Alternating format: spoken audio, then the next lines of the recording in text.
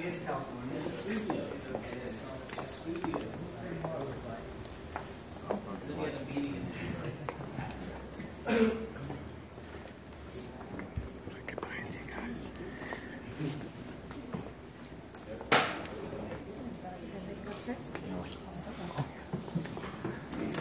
Oh, you guys.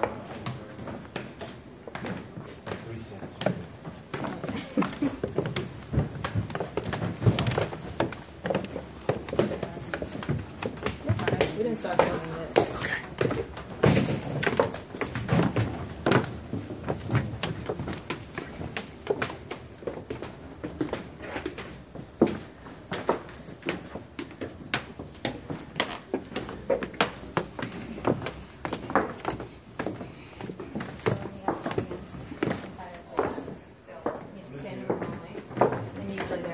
So they'll be, all along bridges here, over here, and then if we have performances, depending on how big the crowd is, we'll bring them down, so it's a very intimate experience.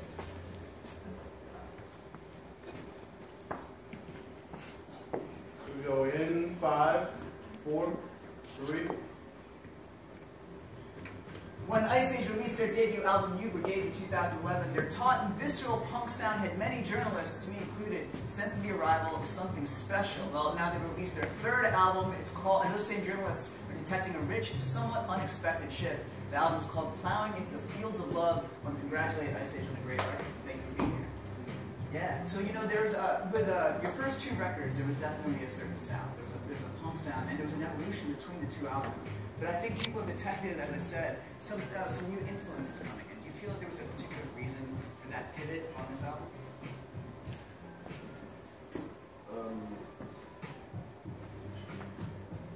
Well, I don't think we're that interested in keeping repeating ourselves, so Yeah. it wasn't really a calculated change in sound. We just kept on writing, and this is how they turned out. Yeah, well, they turned out really well. The Lord's Favorite, which you just played, we really enjoyed. And that one has a great video, too. Then Kelly DeWitt's the director. Tell me a little bit about how you guys got together and the process for making it. It seemed like you guys had some fun with it. He's a friend, and the song, the nature of the song is a little ridiculous, and